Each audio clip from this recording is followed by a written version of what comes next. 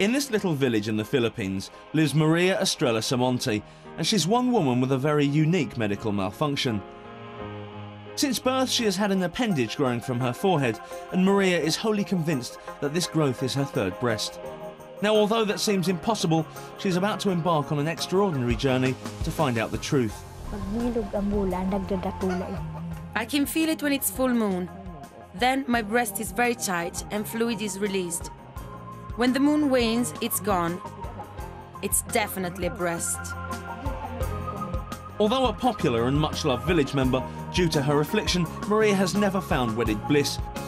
She lives with her brother and 10 other family members in this hut with no electricity. Her brother took her in when her dad kicked her out after she became unwilling to continue appearing as a pay-per-view freak. When I was a child, I have been exhibited on fun fairs.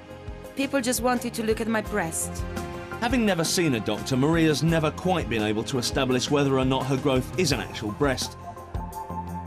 It looks like a breast, it has a nipple like a breast, but is it a breast? The local healer took a look, but the herbs didn't seem to make much of a difference. However, one day a kindly German nurse came to the village and on witnessing Maria's plight, whisked her off to Germany to have it removed. It was a shock, a real shock. After meeting her, I thought of our doctors.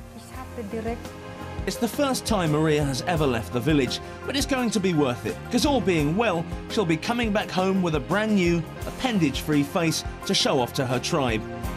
She has also never been exposed to strangers, but with a scarf hiding her problem, and being the tolerant nation that they are, the Germans are more accepting of her predicament and welcome her with open arms. She has a date with Professor Bernhard Liedtke, one of the most respected gynecological plastic surgeons in Germany, and he is on a mission to find out if this really is a breast. These pictures are really alien. I have never seen something like that in my gynecological career. It really holds and looks like a breast, especially the skin formation on the tip of the tumor reminds me of a nipple.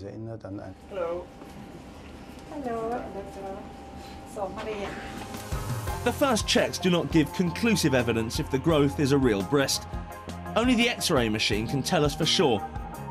After a tense wait, the professor finally has the answer. It is not a mammary gland attached to her forehead. It is in fact just a hole in her skull. The two front bones have not grown together properly. Through this hole, the brain's covering has bulged out over the ears and filled with fluid. The nipple is apparently a pure coincidence. No matter what it is, Maria is sure of one thing. She's desperate to have it removed. And now.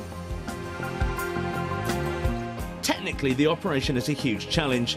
Professor Menzel has to carefully open up the skull and fill the hole at the front with muscles from the inside. Once this part of the surgery is over, it's time for the growth to finally come off. 6 days later, Maria has a new face and nothing remotely resembling a breast in sight. I'm so happy. It is beautiful. With a great weight lifted quite literally off her mind and a new outlook on life, once the swelling goes down, Maria will be ready to go back home.